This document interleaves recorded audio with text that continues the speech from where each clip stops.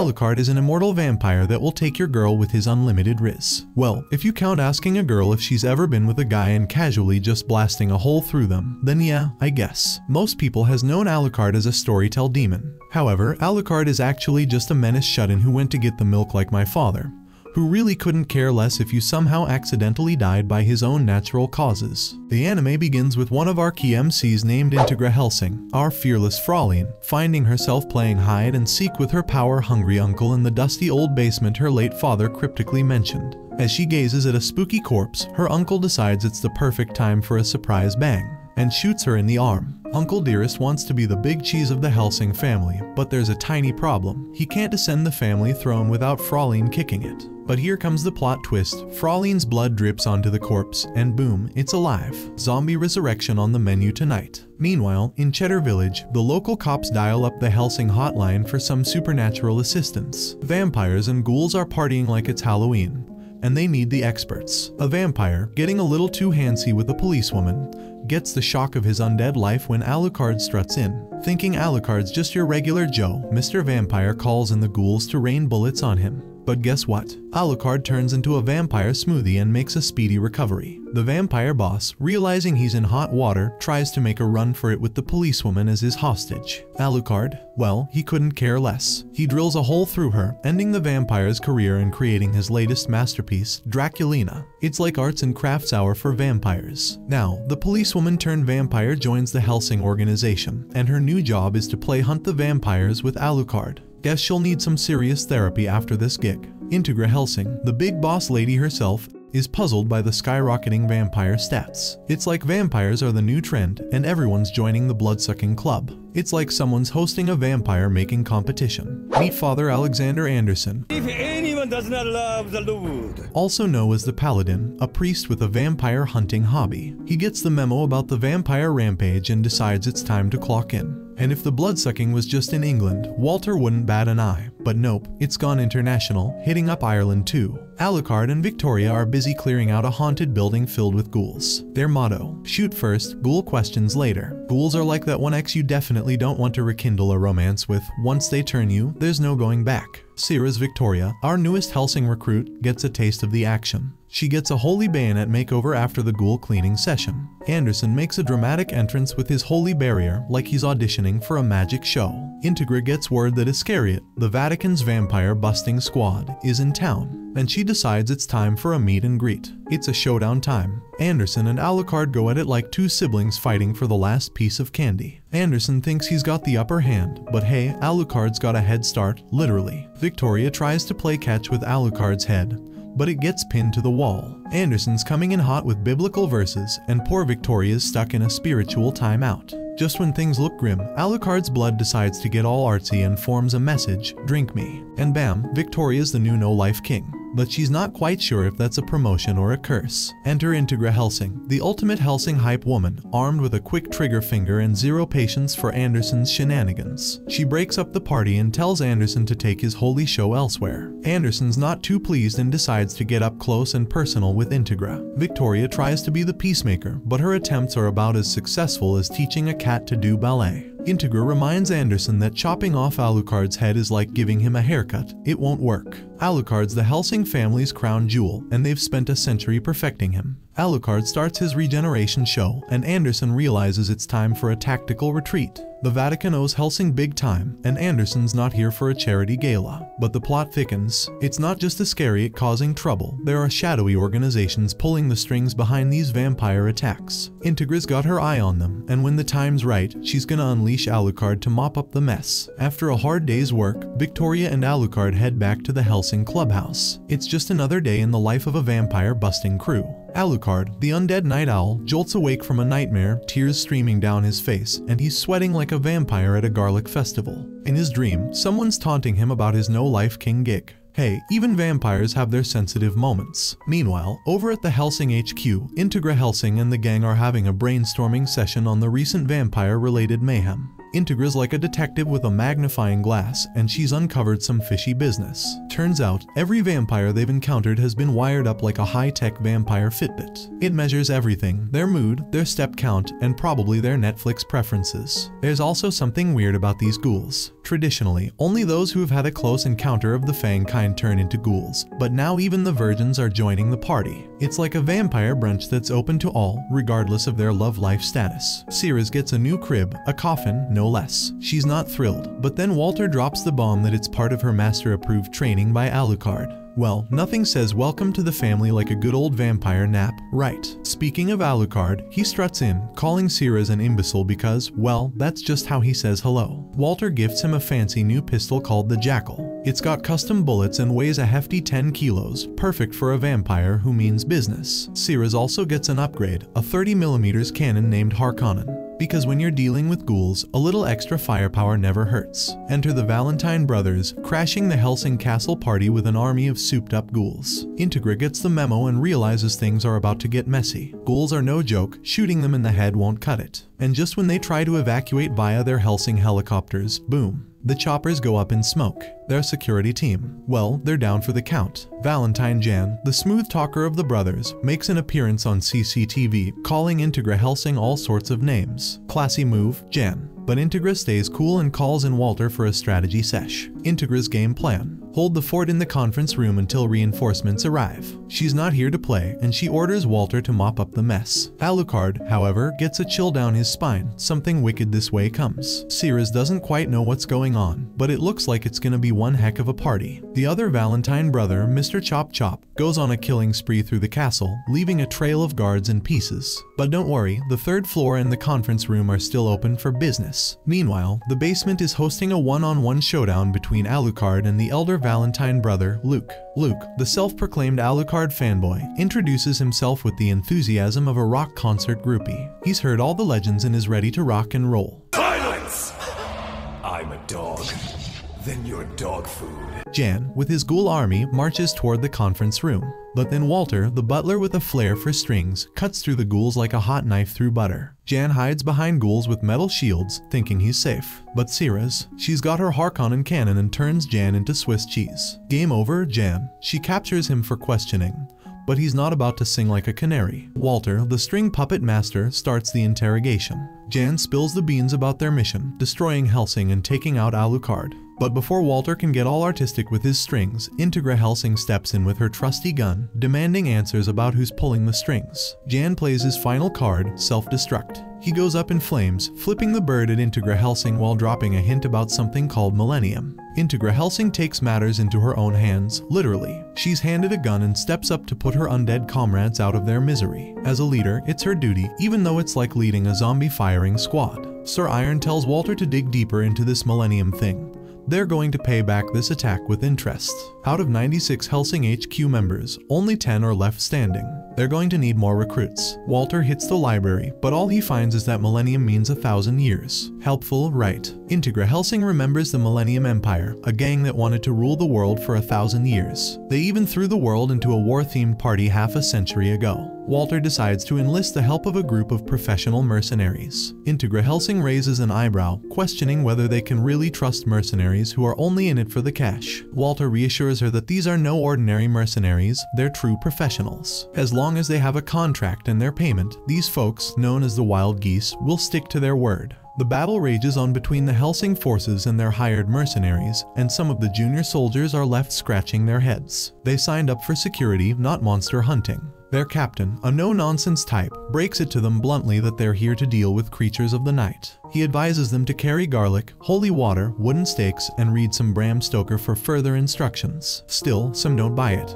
Integra Hellsing steps in, dropping a bombshell on the disbelievers. She tells them that not everything about vampires is common knowledge. In fact, it's their secret duty, dating back a century, to deal with these bloodsuckers. She then instructs them to try their skills on Seras. The captain isn't convinced and starts mocking Seras, suggesting he's more likely to be Frankenstein than her being a vampire. The team bursts into laughter, but before they can get too cozy, Integra orders Seras to show off her skills. With a flick of her fingers, Seras knocks the captain flat, leaving everyone in awe. Enter Alucard, who appears out of the wall like it's just another day at the office. He calls the mercenaries a bunch of cowards and lily-livered folks. Walter tries to apologize, but Alucard's just there to size up the newbies. In the midst of all this, Walter hands Integra a letter from Maxwell, the head of the Vatican's 13th Division Iscariot organization. They're invited to a meetup, and Integra, along with Walter, decides to attend. But Maxwell is fashionably late. Maxwell finally arrives, chatting about art in the Royal Museum before noticing Integra. He apologizes for the tardiness, but Integra isn't here for small talk.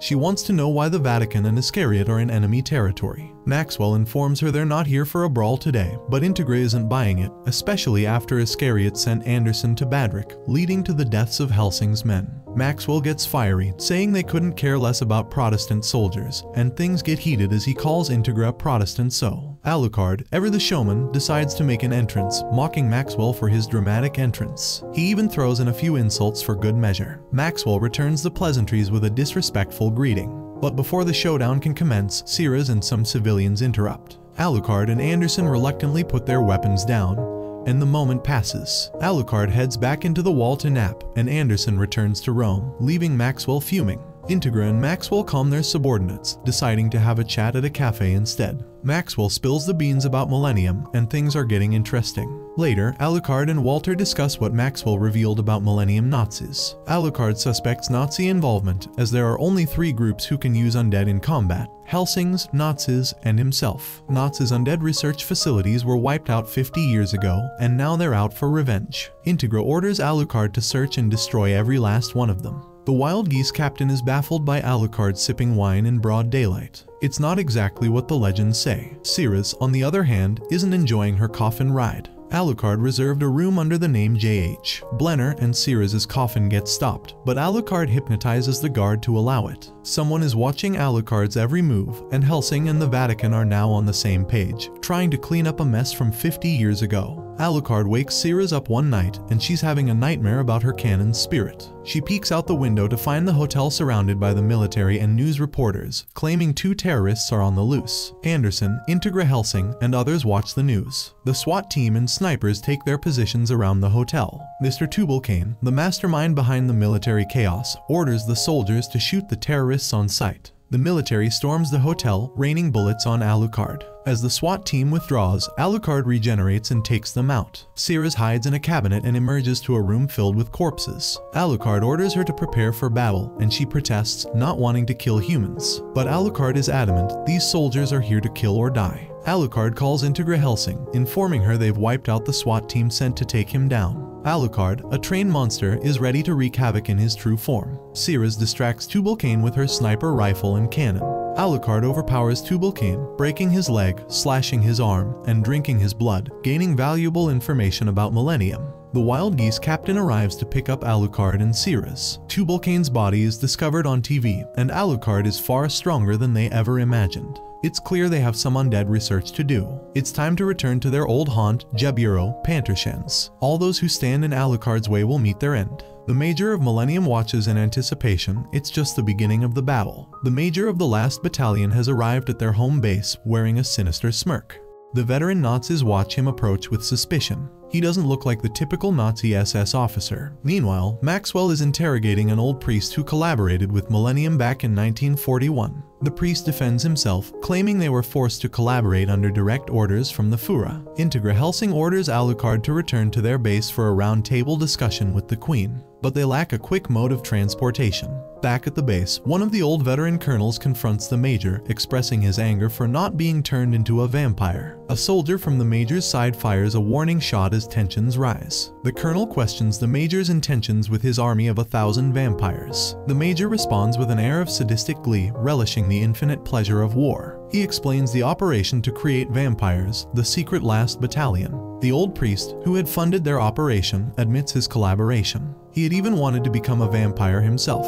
Maxwell bids him farewell, and one of his men shoots the old priest. Alucard and the captain of the Wild Geese find themselves at Alucard's birthplace. Anderson bursts in, and a tense standoff ensues. Anderson hands them release papers for a jet from the Vatican, ordering them to leave. Hellsing, along with Maxwell and others, attend a meeting with the Queen of England. Alucard joins them. Hellsing requests Alucard to remove his sunglasses in the Queen's presence. Alucard approaches the Queen, who hasn't aged a day since they last met 50 years ago. Alucard bows to the Queen, and she touches his face. Alucard begins his report, explaining the resurgence of a crazed Nazi major attempting to create a vampire army. Walter and Alucard had previously thwarted their operation, but they refused to give up. These remnants of the Third Reich are now known as the Last Battalion. A mysterious messenger, a cat-eared girl, suddenly appears, presenting a message from the Major. She defies the airtight security, and her communication device is placed on the table. The Major has massacred the old veterans who opposed him. The Major and Alucard exchange greetings, and Hellsing demands to know the Major's intentions. The Major's response is simple: he has no purpose. Maxwell calls him insane, and someone from the Vatican's Iscariot mocks the Major. The Major, in turn, mocks their god and questions his sanity. The Major has returned to the Third Reich's SS base. The Major challenges them to stop him, explaining that they are not his enemies. Alucard is. Alucard accepts the challenge, and Hellsing orders Alucard to shoot the messenger in her device.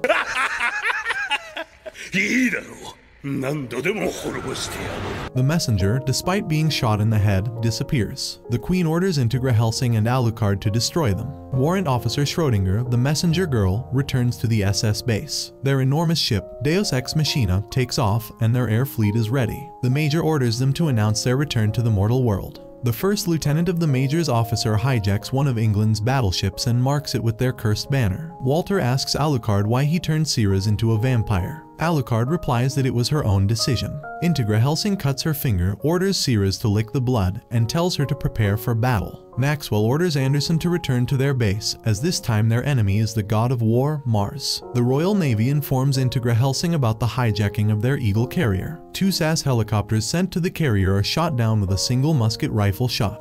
Hellsing asks Walter for a solution, and he suggests sending Alucard and Seras on the Eagle carrier. Vampires consider the sea as the lowest pit of hell. 3 fighter jets attempt to attack the floating fortress but get shot down by musket shots from the first lieutenant while singing Karl Maria von Weber's Der Freischütz. Despite being shot at, the first lieutenant senses Alucard approaching. Alucard has possessed an SR-71 reconnaissance craft. He dives at full speed, and despite being shot by the first lieutenant, he crashes the aircraft into the carrier, destroying it. Rising from the flames, Alucard looks down at the first lieutenant. Soldiers try to shoot Alucard with grenades, but he regenerates and bites off their heads. The first lieutenant shoots Alucard with her musket, and although the bullets pierce him multiple times, he catches one with his teeth and crushes it. He starts walking toward her, punches her, lifts her by her neck, pierces her heart with her own musket, drinks her blood, and absorbs her. Let him.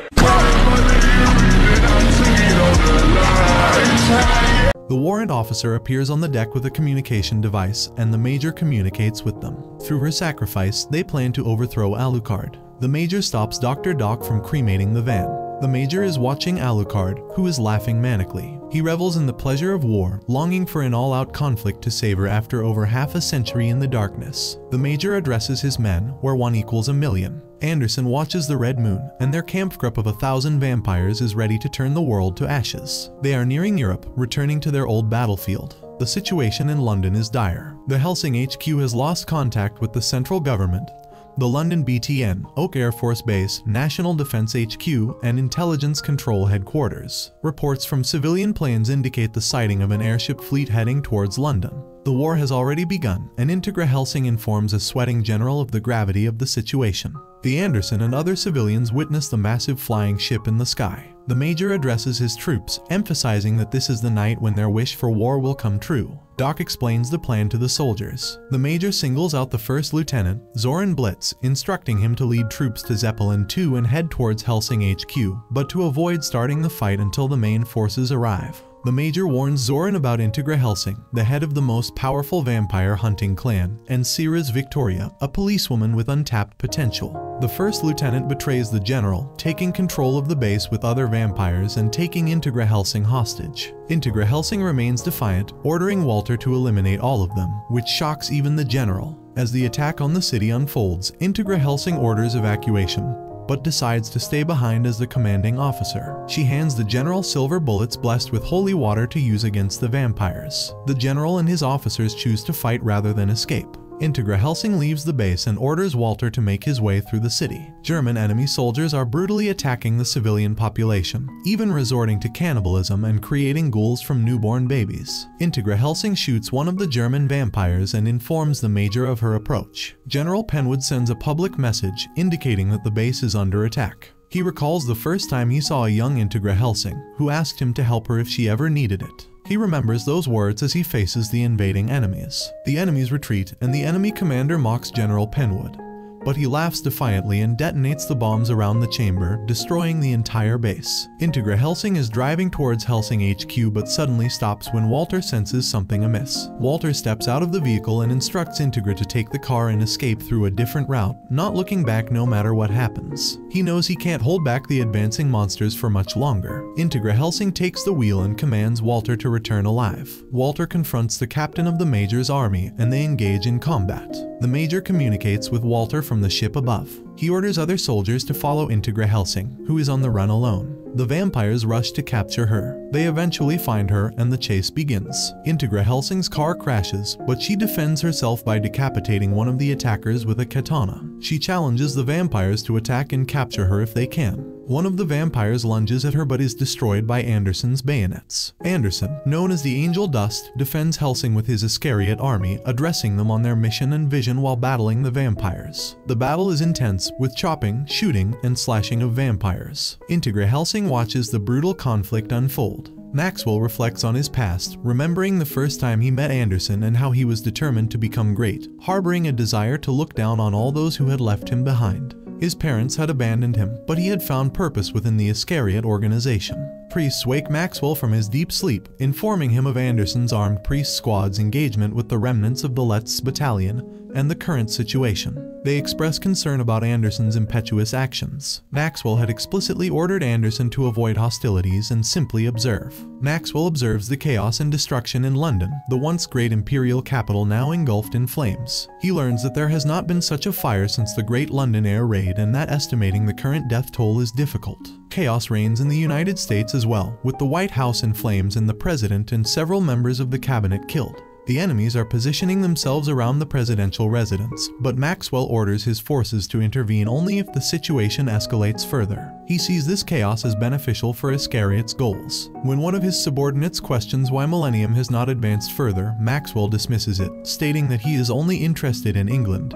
Hellsing, and Alucard. Maxwell's subordinates inform him that various knightly orders have assembled, and Maxwell, now promoted to Archbishop, commands a united army known as the Ninth Crusade. They are focused on reconquering Britain. Maxwell is shown satellite images of a ship approaching London but dismisses it, as his attention remains on England. He believes that Hellsing, Millennium, and Alucard will all be eliminated, and Iscariot will emerge victorious. Meanwhile, Alucard approaches London, perceiving the horrors and atrocities committed in the city. Anderson's squad has been reduced in number due to their encounters with vampires. Integra Hellsing, along with Anderson and his squad, is making her way to Hellsing HQ. They encounter a tense standoff when Heinkel points a gun at Integra, but Anderson decides to escort her safely to the HQ, considering it dangerous for a woman to be alone at night. Zoran Blitz, part of Millennium, attacks Hellsing HQ with V1 missiles, but Seras Victoria, armed with Harkonnen II, shoots down all the missiles. She witnesses the devastation in London and feels sorrow for the civilians caught in the chaos. The Knights of the Ninth Crusade, led by Archbishop Maxwell, prepare to make their move to reclaim Britain.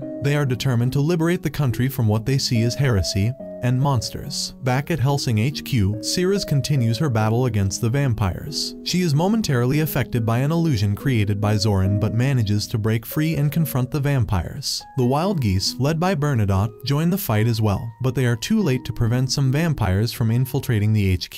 The Geese plan to play defensively, but Seras decides to take an offensive approach. In a somewhat awkward moment, Bernadotte tries to kiss Seras, but she rejects his advances, much to the dismay of the other Geese members. As they prepare for the battle ahead, the Geese are massacred by the invading vampires, setting the stage for a fierce confrontation between Seras and the enemy forces. Meanwhile, Maxwell's ship hovers over the burning city of London as the chaos continues to unfold. Child Bernadotte once approached his grandfather, feeling downtrodden by the taunts of his peers at school who labeled him as the son of a murderer. The old man, his voice weathered by years of experience, consoled him with tales of their long line of mercenaries, including Bernadotte's own father, who had met his end in pursuit of their trade. He explained that mercenaries willingly ventured to battlefields worldwide, not by anyone's coercion but by their own choice, chasing meager wages while risking their lives, either to kill or be killed. With a heavy heart, the grandfather expressed his regret for the young Bernadotte's troubles, but also urged him not to worry, for one day it would all make sense. And indeed, that day arrived within the confines of Hellsing HQ. The geese, who had been tasked with stopping vampires, found themselves ill-equipped for the job. Normal bullets were useless against the undead, and the formidable Zorin invaded their sanctuary. A soldier informed Bernadotte that their escape route had been sealed. Most of their comrades were injured, and they struggled to secure their barricades. Amidst the chaos, one soldier bid his captain farewell. Another soldier, mentally shattered, yearned to flee but realized there was no escape. Their graves awaited them, marked by the colossal manor that served as a headstone, with Integra Hellsing as their Cerberus. The epitaph, the captain thought, should have celebrated their bravery, but one coward's actions threatened to turn it into a mockery. The captain was determined to ensure they met their fate as true soldiers, even if it meant forcing them to fight or die. Sector B soldiers fell, and Zorin taunted Hellsing's supposed power. One soldier tried to shoot her, but vampires shielded her from harm. He was ensnared in an illusion of his deceased daughter while Zorin mercilessly cut him in two. As the vampires feasted on fallen soldiers, Seras unleashed a surprise attack with a semi-automatic cannon. The barricades were frail, ammunition dwindling, and it felt like an old situation from a Uganda jungle raid. Vampires launched rocket attacks against the barricades, but Seras annihilated them from behind. Out of ammo, she found herself in a dire situation. Zorin, last one standing, used her illusions on Seras, conjuring memories of a painful childhood. However, Seras resisted the illusions, recalling her parents' brutal murders by burglars. Zorin severed her arm and gouged her eyes, preparing for the final blow. Just as Zorin was about to deliver the fatal strike, Bernadotte intervened, showering her with silver bullets. Despite being shot again by a vampire, Bernadotte pressed forward. Zorin hurled her scythe, impaling him. As he lay dying, Bernadotte kissed Seras, content that he'd perished while protecting her. Seras, grief-stricken, clutched his lifeless body and let out a heart-wrenching scream. Reinforcements arrived for the vampires, but Zorin's illusions no longer held sway over Seras. Driven to a furious rage, she bit Bernadotte, drinking his blood and regenerating her wounds, shattering the illusion. The vampires, once feared SS officers, cowered before her, petrified by a badly wounded girl. Seras launched a merciless assault, tearing vampires apart and massacring them. She crushed Zorin, pinning her against the wall, and as she caught a glimpse of her allies and the Major, her face met a brutal end at the hands of Seras. Seras made a solemn promise to the captain to annihilate every last one of them. With a final salute from the remaining geese, she flew off into the breaking dawn, heading towards the city of death without fear of the sun's rays, her determination unyielding. Meanwhile, the Major surveyed the burning city of London, informed of Zorin's demise by the warrant officer. Their downfall had begun, and he vowed to either conquer or be conquered, standing resolute through treacherous days and despair-filled nights. As the scene unfolds, we find ourselves gazing at the sky, where a helicopter from the Ninth Crusade is busy creating angelic figures. Maxwell, drunk with power, takes the mic and addresses the general public,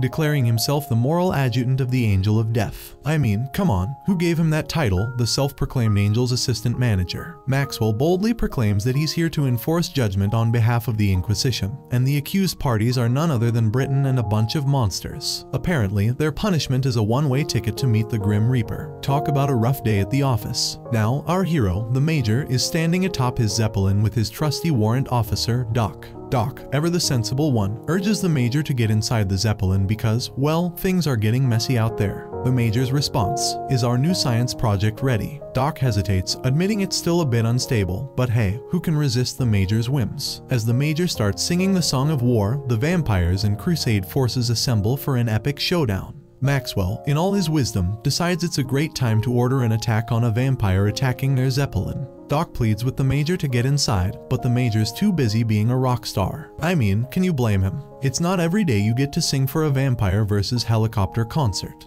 Just as an enemy helicopter locks onto the Major, Strings, our surprise hero, swoops in and disassembles it like it's a Lego set. Apparently, Walter has joined forces with the enemy as a vampire. That's one way to switch sides, I suppose. Maxwell's crusade starts shooting everyone, even the general public. Integra Hellsing and Anderson are absolutely furious, calling Maxwell drunk with power and domination. Meanwhile, other Iscariot members are ordered to detain Integra Hellsing. They point their guns at her, but Anderson, being the voice of reason, steps in. Guys, we can't take her down, not even if we team up. Anderson and Seras soon sense the presence of Alucard, who's returned with his ghost ships. He charges into the battlefield, standing tall between the Ninth Crusade, Anderson, and the Nazi captain. They're like an awkward family reunion at a museum, standing next to a painting of spears. And then, it's time for Hellsing's orders. She tells Alucard to paint the town red, or in this case, white and black, with his silver and iron guns. It's like she's redecorating the place with bullets. Alucard starts singing, and out of his coffin come everything he's ever absorbed, including armies, vampires, and who knows what else. Maxwell can't believe his eyes. He might need a new prescription for those glasses. Alucard's true form, Dracula, emerges in ancient armor, releasing his army of the dead. The crusade retreats, the vampires are obliterated, and Maxwell is left trembling. This isn't a battle, it's a full-blown massacre. Maxwell's helicopter crashes, but he's safe behind bulletproof glass. Well, at least he was until Anderson's bayonets bid it farewell, shattering the glass. Maxwell's day just went from bad to worse, as Anderson walks toward Maxwell's lifeless body.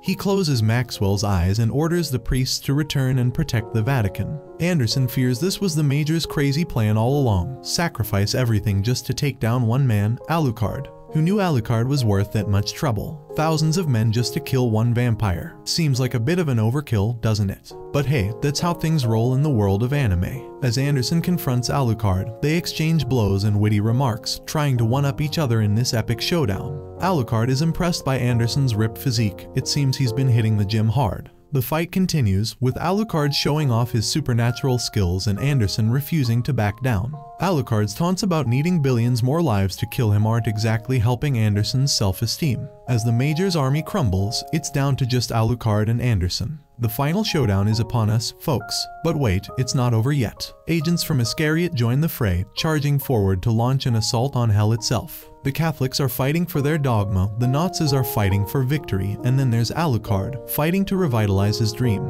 Anderson reveals his trump card, covered in mystery and shrouded in secrecy. It's none other than Helena's nail, the long-lost holy artifact from Rome. Alucard tries to stop him, but Anderson is determined to turn himself into a thorny mess, enraging Alucard even more. It's a battle of wills, faith, and, well, really spiky things. As they clash, Anderson symbolizes the holy with his bayonets, and Alucard symbolizes the reverse cross with his guns. They shoot, stab, and generally make a mess of each other. Alucard even tries shooting the nail in Anderson's heart.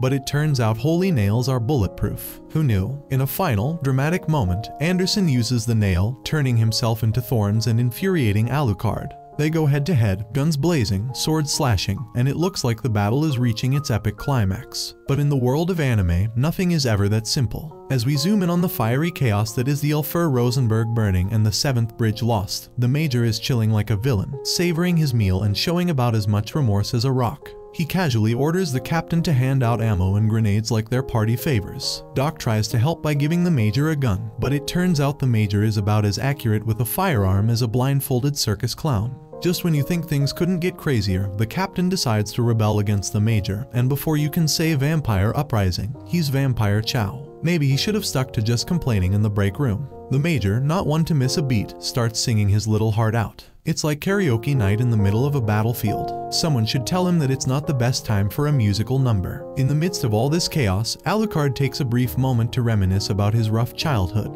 He's been through it all, fighting Ottomans, getting beheaded multiple times, and being dragged around as a prisoner. It's safe to say he's had a worse upbringing than most of us. But wait, Seras wakes him up from this nightmare with a shout loud enough to wake the dead. Alucard can't help but mock her for being too noisy, but let's be honest, he's not exactly known for his subtlety either. He regenerates and is back in action. It's worth noting that they could have tried to kill Alucard 523 years ago, but now they're in way over their heads. Talk about missed opportunities. Hellsing recalls her father's words about Alucard, seeing immortal monsters as nothing more than crying children. Well, Alucard must have thrown some epic tantrums over the centuries. He decides to pierce Anderson's chest and rip out his heart with Helena's nail. And then, something surprising happens. Alucard starts crying bloody tears. Who knew vampires had tear ducts? Anderson and Alucard exchange heartfelt words as Anderson turns to dust. Just when you thought the battle was over, Walter makes a dramatic entrance by slicing through the building. Talk about arriving fashionably late to the party. Yumi from Iscariot tries to take on Walter, but she ends up in pieces thanks to Walter's strings. Heinkel takes a bullet to the face from the Nazi captain. It's like a gruesome game of who can survive the longest. Sir Iron and General have a nice chat about the current situation and a potential traitor in Hellsing's HQ. They suspect Walter, who conveniently warned Hellsing's butler about an attack years ago but was absent during the actual attack.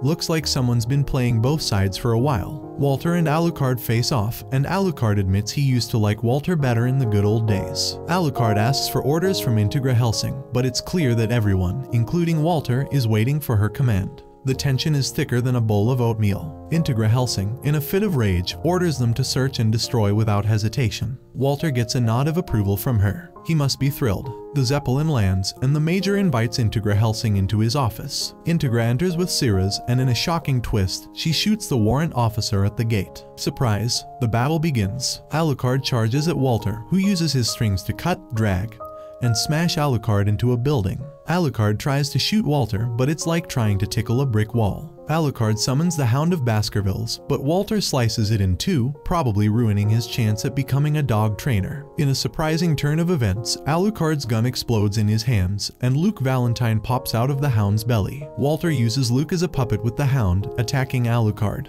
It's like a chaotic puppet show from hell. Walter takes a knee and starts coughing up blood, clearly not at his best. He decides to stand up and move toward Alucard, still using Luke as a weapon. Alucard shoots Luke, ending the Hound's reign of terror. Alucard takes things up a notch by cutting off Walter's limbs and legs, trapping him, and going for the heart. But surprise, it's not Walter's heart he's stabbing, it's Luke again. Alucard then transforms into a young boy and starts mocking Walter for being weak. It's like a twisted game of rock, paper, scissors. Alucard turns Walter into a little brat, reminding him that his body means nothing. Apparently, this rivalry has been going on for 60 years, and not much has changed. It's like the world's longest-running grudge match. As the climax unfolds, Seras is the designated escort for Integra Hellsing inside the Zeppelin. But here's the twist, the vampires that Seras killed earlier are actually happy to be gone. I mean, who knew one death could be such a drag? The Major, ever the showman, takes the mic and addresses the vampires. It's like a twisted episode of Vampires Got Talent. The captain of the Major's army finally steps out of the shadows. Drama level, off the charts. But just as things heat up, the Zeppelin decides to join the party and starts exploding. Talk about bad timing. The captain, being a helpful soul, shows Integra Hellsing the way to the main chamber, all while dodging the fiery explosions like a pro. Integra, in a moment of admiration, thanks him and marches toward the main chamber. Meanwhile, Seras, not one to be left out, picks up 2 machine guns from the floor and starts shooting. Well, she was always one to make a dramatic entrance. But the captain isn't about to let Seras steal the spotlight. He shoots her right back. Seras, undeterred, attempts her blood art, but the captain's werewolf aura says, "Not today, young vampire." It's like watching a supernatural game of rock, paper, scissors. Meanwhile, Alucard takes a break from mocking Walter to drop some existential knowledge. He starts talking about how Major never thought of him as a vampire or even a human. Nope, to Major, Alucard was basically a mobile castle, a walking river of death, and a horde of reanimated corpses under the control of a tyrant's will. I mean, who wouldn't want that for their sidekick? Major waged this war just to take down Alucard, an impossible-to-kill foe. And in a shocking twist, Major remembers the time during World War II when Alucard offered him the chance to become a vampire. But the Major, ever the independent soul, declined. After all, his life belongs to him, and he's not one to share. The union of minds infusing with another makes one a vampire, and that's why Major despises Alucard. But Alucard, in his usual theatrical style, reminds Major that tyrants often meet their end due to their arrogance. It's like he's giving him a life lesson right before a battle to the death. As the werewolf proves too strong for Seras, he kicks her, sending her plummeting down the Zeppelin's basement. It's not looking good for our heroic vampire. But just when she's about to give up, the spirit of Bernadotte appears and encourages her to keep fighting. It's like having a pep talk from beyond the grave. Seras, fueled by newfound determination, dodges the werewolf's attacks and even bites his legs. Bernadotte makes a surprise appearance, punching a silver tooth right into the werewolf's heart. Talk about teamwork from the afterlife. Back in the main chamber, Seras takes on the captain, who proves to be too strong for her. He kicks her, tossing her aside like a ragdoll. But Seras isn't giving up just yet. She grabs a massive bomb from the floor and hurls it toward the werewolf. The werewolf, showing some mad soccer skills, kicks the bomb away, but Seras and the werewolf keep exchanging blows. Seras gets creative and bites the werewolf's legs again, allowing Bernadotte to punch that silver tooth even deeper into the werewolf's heart. The werewolf meets his end with a smile and turns to ash, releasing his soul. Seras, despite the odds, emerges victorious from this intense battle. Seras enters the main chamber where the Major is, and she starts shooting at him. But the Major, being the cunning strategist he is protected by a bulletproof glass. It's like shooting fish in a, well, bulletproof glass. Major takes a moment to chat with Integra Hellsing, informing her that Alucard Nosferatu is about to vanish from existence. And just when things can't get any weirder, the warrant officer cuts off her own head and jumps into the river of blood that Alucard is in the process of sucking. It's like a scene from a horror comedy. Walter, who's been enjoying the chaos, decides to step in and cut Alucard in half. But it's clear that Walter can't defeat Alucard now, and his chance has slipped through his fingers. The sacrifice is made. An army of vampires, thousands of crusaders, Anderson, Iscariot, a werewolf, and even half of Walter's life all come down to this moment to kill Alucard. As Alucard sucks in the warrant officer, he begins to see a sunset he witnessed centuries ago. It's like having a flashback right before oblivion. Alucard starts to fade, releasing the blood he's absorbed over the years. He closes his eyes and assimilates Schrodinger's nature. It turns out the warrant officer was a Cheshire cat, jumping between worlds of probability. But now, he can't identify himself anymore. Alucard, too, becomes a nowhere entity, just an imaginary number. He leaves behind his cursed mark on a rock and bids farewell to Integra Hellsing. Major, who's given everything he had in this battle, reflects on his first win in many wars. It's almost like he lived for this day. Seras appears behind Integra, and it's clear that these two girls will be the ones to take down the Major. Walter can't contain his laughter at the death of Alucard, but he's also got a sinister grin. Suddenly, he's shot by Heinkel, who unloads a barrage of bullets into him. Walter doesn't mind being shot, but he makes a quick escape, reminding Heinkel that he has the right to shoot but not to kill him. He's got a point. Walter cuts off his own leg and escapes to the Zeppelin. Integra Hellsing, Seras, and Walter's old lab are all engulfed in flames. Walter's inventions, it turns out, were a bit of a letdown. But he did manage to study Mina Harker's skeleton, the beginning of it all. The legend goes that the Hellsings defeated Dracula and he became human. But Alucard isn't truly dead, he's still inside Integra. The blood of a vampire can't be erased by any divine sacrament, holy water, or crucifix. So, Doc tried to imitate Alucard by experimenting on Mina Harker's corpse. In the end, all he managed to make were defective copies. Walter, unable to escape the fiery blaze, meets his end. Integra Hellsing senses his death and mourns it, her expression a mix of sorrow and relief. She manages to escape the exploding Zeppelin, leaving behind the chaos. Fast forward 30 years, and Integra Hellsing has aged gracefully. Iscariot pays her a visit, but the rookie agents are itching for a fight. Heinkel, however, shows them the spirit of Bernadotte guarding the castle. It's like having your very own guardian angel, even in death. Penwood Jr., curious about his grandfather's fate, asks Integra Hellsing for answers. She shares some tall tales and, of course, asks him to foot the bill for a new helicopter. The Penwood family truly can't catch a break. Integra Hellsing and Seras engage in a playful spat over Integra's aging wrinkles. They both know that when Integra dies, the Hellsings will go with her. Seras takes a humorous jab by imitating Alucard, but Integra Hellsing is having none of it. She kicks Seras in the face, making it clear that joking about Alucard is off limits. And just when it seems like a peaceful night, Alucard's coffin and the rock with the seal begin to bleed. Alucard has returned, and he's hungry. He was so busy killing that he hasn't eaten in 30 years. Integra Hellsing wakes up just in time to kick Alucard away, proving that even in old age, she's still got some fight left in her. Seras, the ever-patient observer, opens the door and switches on the light. Alucard has been busy killing millions, but now he's returned and he's ready for a bite. And so, the epic tale comes full circle with Alucard's resurrection, a fitting end to a wild adventure. That concludes the anime. Hope you enjoyed the video and let me know your thoughts down below. I'm out.